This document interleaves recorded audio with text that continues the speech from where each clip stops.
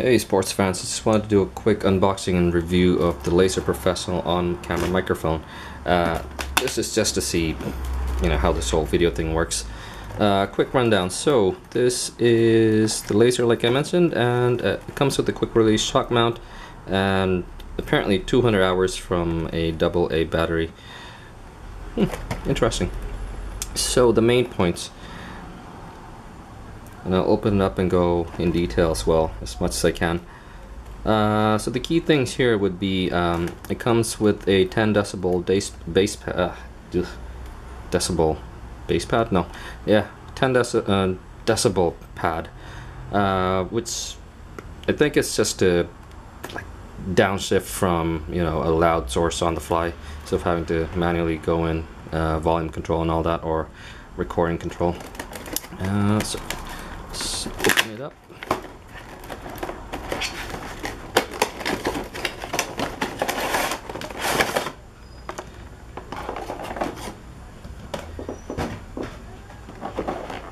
So it comes in a nice, tidy little kit. Oops. This is the microphone itself, so I think this little unit here might be the shock mount. Comes with a standard little hot shoe setup, which you can mount on most cameras, and this is precisely what this mic is for. Comes with, I forget what you call those.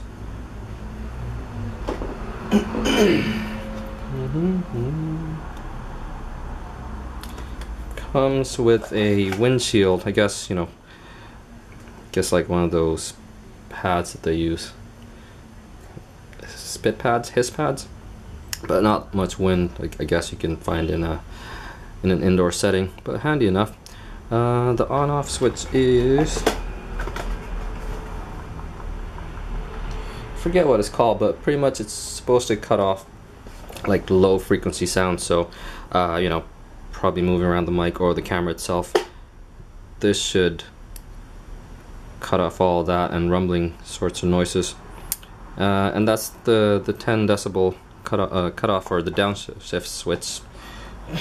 Don't think it's called down switch, but a 10 decibel pad which instantly brings down the source volume, so you don't have to mess around with it, if you're in a high intensity kind of area. What else? Important warranty registration and environmental stuff. Cool.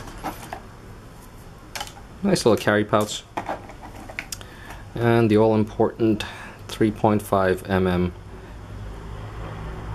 plugs. No, cable with the plugs, I suppose.